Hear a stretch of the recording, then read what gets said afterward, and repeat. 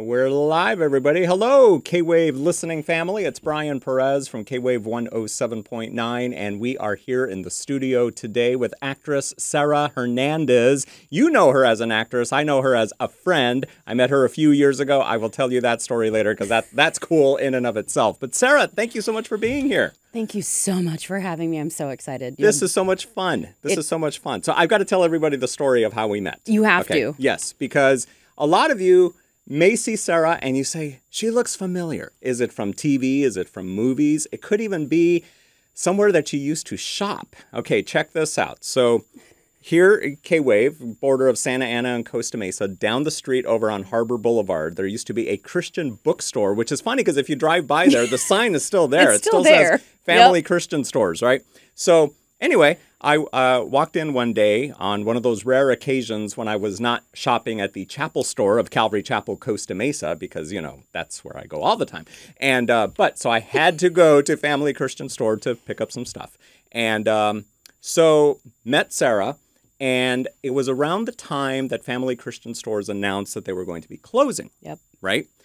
And since then, now there's another bookstore that has said that they're going to close. Lifeway is going away soon, too, by the end of the year. But anyway, so walk in, find out that they're closing. So I ask Sarah, so what are you going to do now? Yeah. Right? And that was the funny thing. Yes, because I'm used to hearing, you know, oh, I'll probably go to school. Which nothing wrong with going to school. I'm going to live with my mom for a while, my parents until I get situated. Yes, exactly. And her answer was, by the way, I apologize for doing most of the talking in this conversation. No. I'm just so, I You're brought excited. you in here for this. You're excited. He's excited. Anyway, because I've never interviewed a Hollywood celebrity before. Okay, actually I have. But anyway, the point, where was I?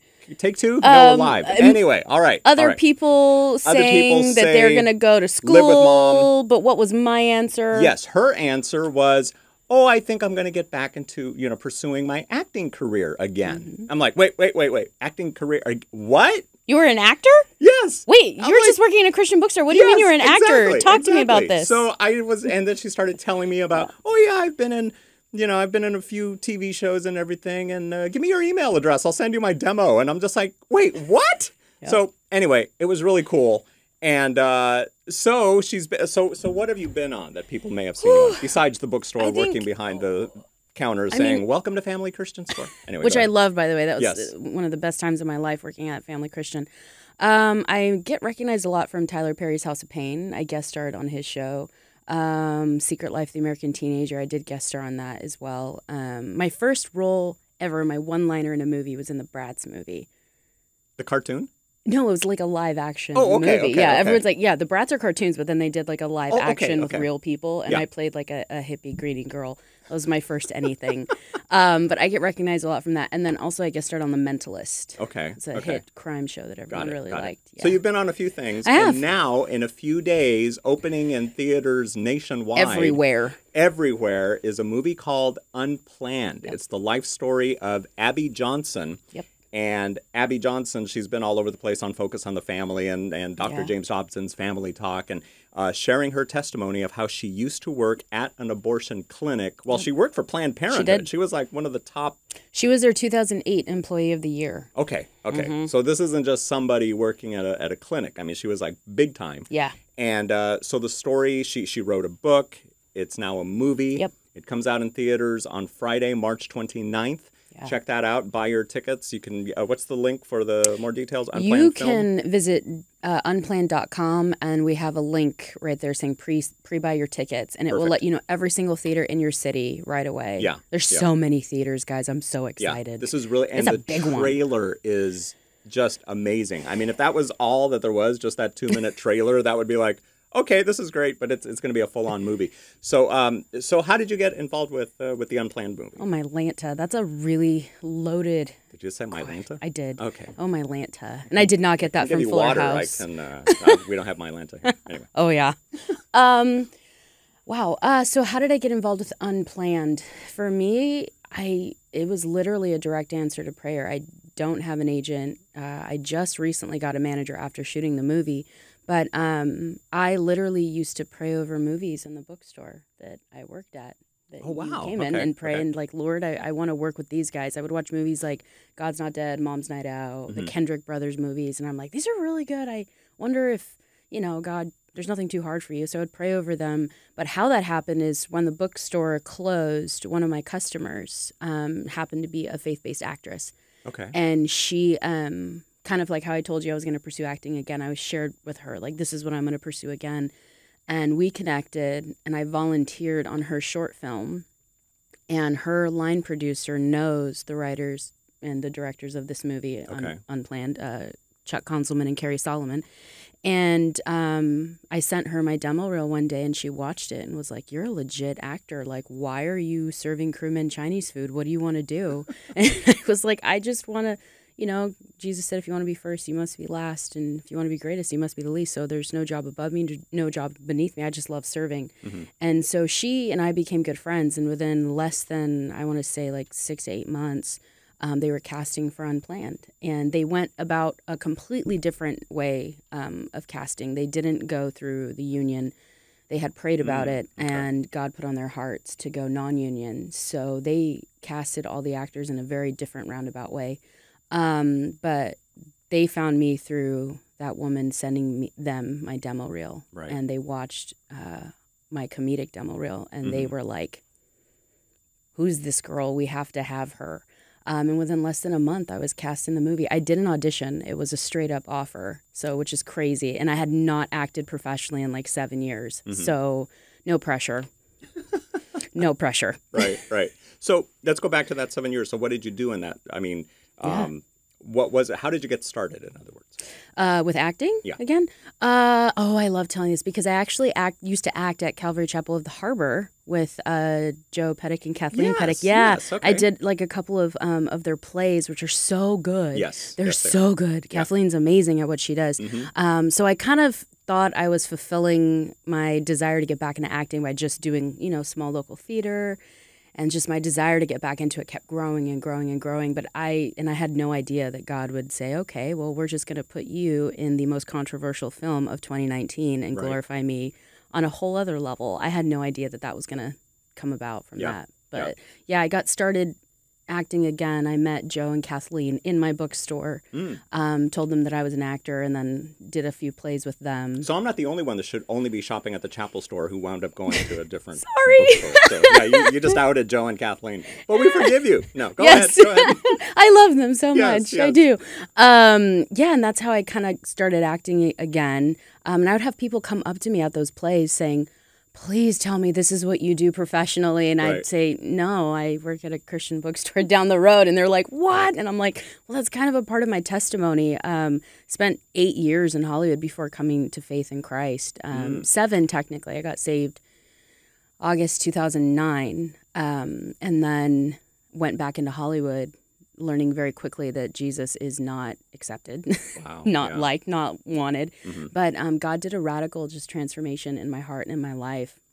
And within a year, I surrendered everything to Christ, my entire career. That's what he was leading me to do. And that's literally how I ended up at the Christian bookstore. Yeah. I went from working with Tyler Perry. I mean, I've been so privileged to do so many wonderful projects, and then ended up completely humbled in a little Christian bookstore in Orange County, and was like, Lord, I don't understand what you're doing, but I'm going to trust you. Yeah. And I grew so much in my faith during that time. It was just an awesome, some of my customers have become some of my really good friends. And so just to be able to serve them in that capacity and to serve the Lord, I feel like God really prepared my heart to be able to do the same thing on a higher level, this time in Hollywood, telling Abby's story. And what's crazy to me is Abby, she assisted on an ultrasound-guided abortion and left Planned Parenthood within, I think, October 2009. I got saved August 2009. Oh, wow. Yeah. So I feel like God was doing this massive work in Abby's life and then doing this work in my life. And I literally feel like God set me apart specifically to use my talent to tell Abby's story, to be a part of that. What part do you play in the Unplanned movie? So I play a character named Elena, and Elena is one of the abortion workers at Planned Parenthood with Abby before she leaves. Okay. And she's the, religious pro-choicer. So she's actually She professes to be Catholic. Elena is. Elena is. Okay. Yeah. Okay. So my character, she goes to church, claims to love God, and believes that she's doing God's work at Planned Parenthood. Wow. Yeah, it's one of the lines I have in the movie. And we had our premiere the other night, and everyone in the audience was like, ooh. When I said that line, Right, I was like, yeah, I know. Did they throw popcorn at you? No, they didn't. Everyone was super receptive because it's really important. She's a very important and vital character because that's kind of where a lot of America is at with it.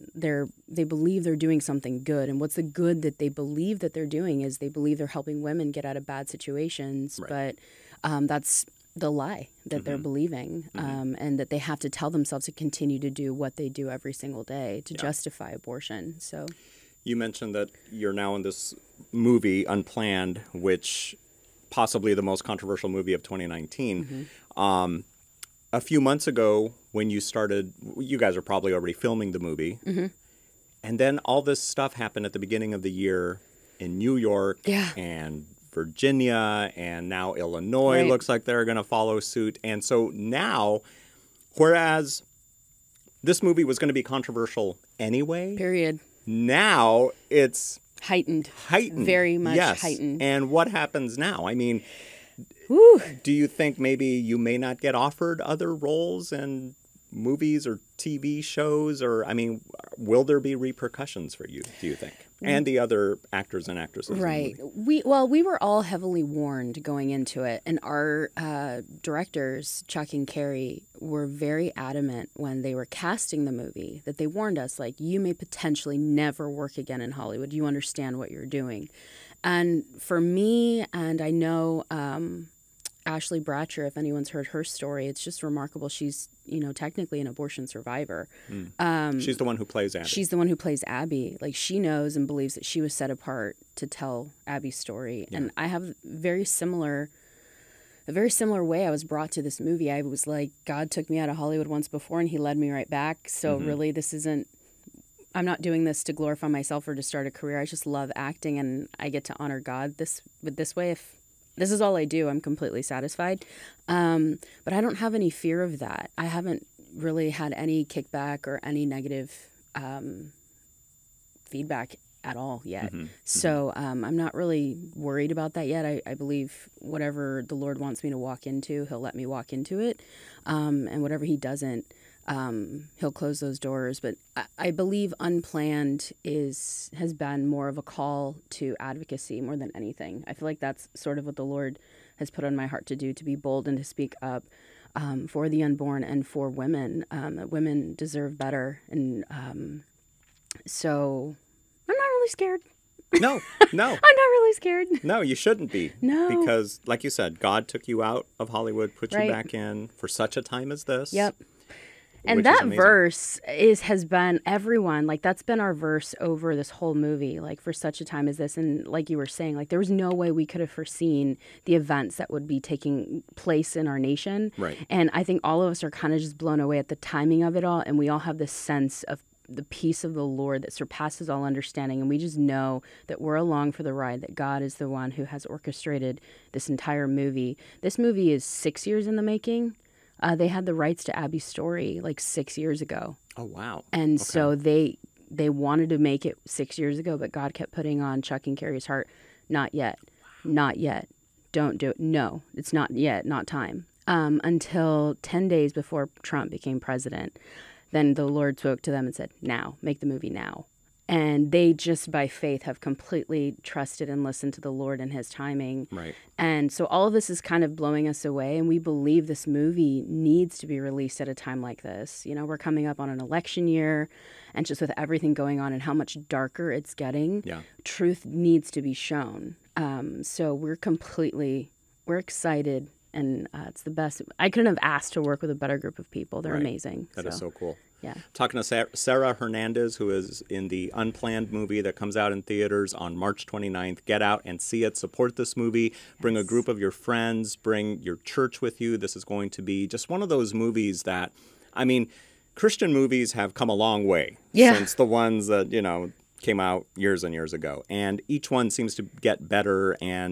But this one here is just one that is just, like we said, it's a controversial subject anyway, But now, because of everything that's going on, it's just even more so. So get out and see this movie, and pray for people like Sarah who are Christians in the entertainment industry, whether it's TV or movies or radio or whatever. They're out there, and I think there's almost this...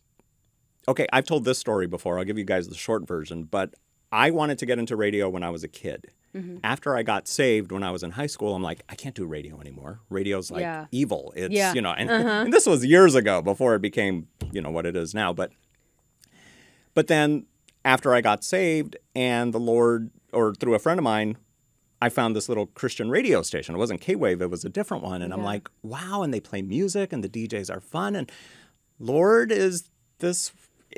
I still have that desire in my heart. I get that feeling doors open, so etc. much. So, but there are Christians in all forms of entertainment, and I feel like sometimes we think, no, you can't go there. You can't do that because it'll eat you alive. I used to think that. My mom is here with us today, and we used to have so many, like, when I first got saved, I remember I just struggled so hard being in entertainment because I think my eyes were finally opened to just the world, and I just didn't really want to be a part of it. And my desires this time are just like, I mean, if every movie I could do would be to tell a true story that's redemptive and like Abby's story, and it's purposeful and it's for a purpose greater than myself. I would love every single project to be like that. Yeah. But I remember struggling with that. Like, Lord, I don't see how you can use me out here. I don't understand how I could be used at Warner Brothers. I don't understand how I could be used at Disney. I don't understand.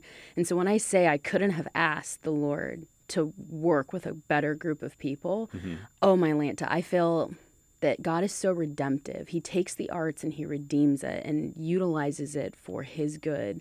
And that's how I feel about Unplanned. Like, I was in an industry before using my talent to honor and glorify myself. And now I get to do this, what I love, my passion, your passion for radio, and honor God with it. It's just been, I mean, my mind is completely blown at Jesus. He's so big, so good. And I encourage Christians to, I don't think it's a mistake that God gave you the desires that you have for the passions that you love. I say Psalm 37:5, commit your works to the Lord and your plans will be established. And I just feel that that's what I did an entire time working at my bookstore. Was I sought first the kingdom of God, his righteousness, everything else was added later.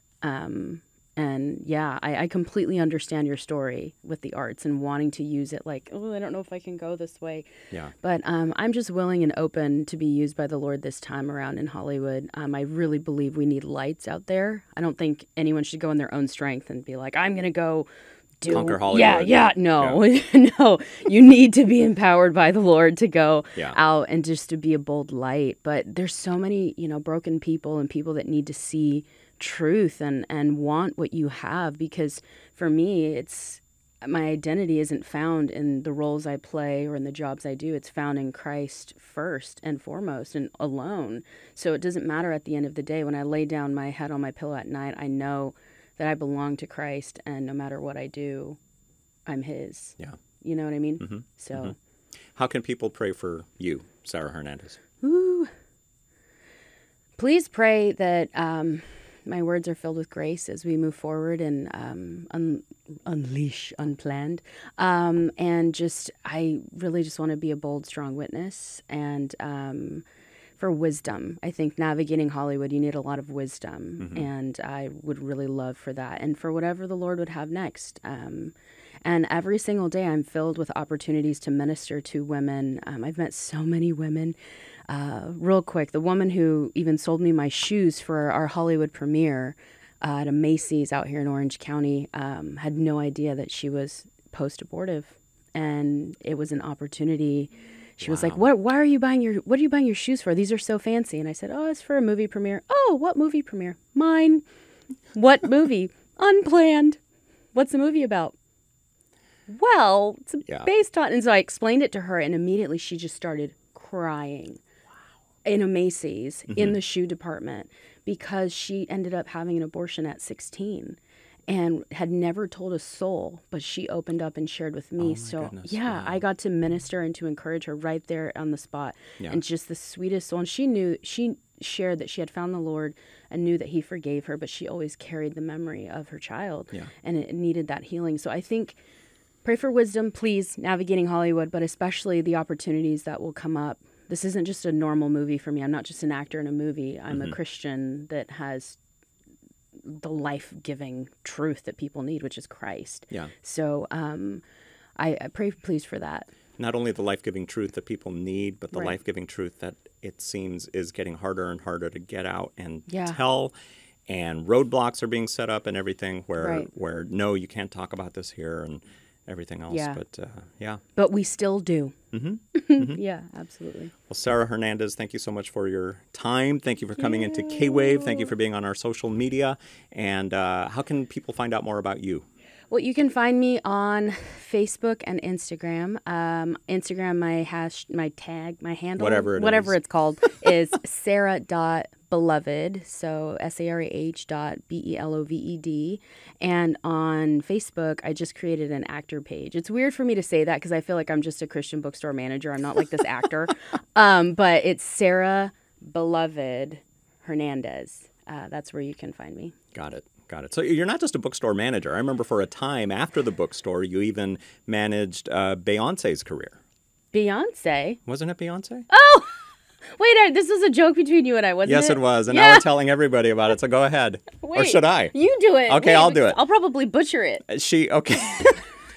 No, she didn't manage Beyonce. She managed a Bed Bath & Beyond. No, but a Bath & Body Works. I mean, Bath & Body Works. That's it. Yes. So when it just kind of. Yeah, was it when I needed to change my name on Facebook? When I was like, I'm going to change my name, and that you said I should be Beyonce or something like that. I don't remember, but yeah. So this is so cool. Anyway, Sarah, thank you so much for stopping by. And the movie, more information about the movie is at Unplanned.com. And thanks so much for stopping by. And thank you for watching and for listening on K-Wave 107.9, your home for worship and the Word.